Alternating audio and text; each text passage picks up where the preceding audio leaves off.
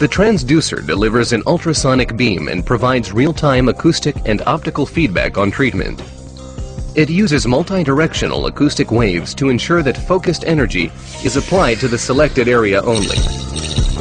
Specific ultrasound parameters of pulse length and energy level ensure selective damage to fat cells only. Non-adipose tissue, not being susceptible to these parameters, remains untouched and undamaged.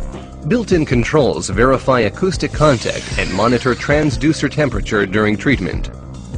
The ultrasound wave causes mechanical disruption of fat cell membranes. The content, primarily made up of triglycerides, is released into the interstitial fluid, where they are processed by physiological metabolic pathways.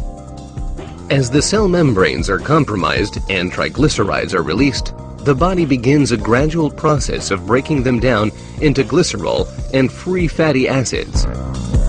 The free fatty acids bind to albumin and are slowly transported to the liver for removal or to other tissues and used as building blocks or energy.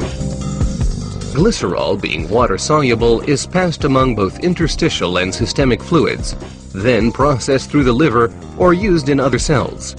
The entire process takes less than a week.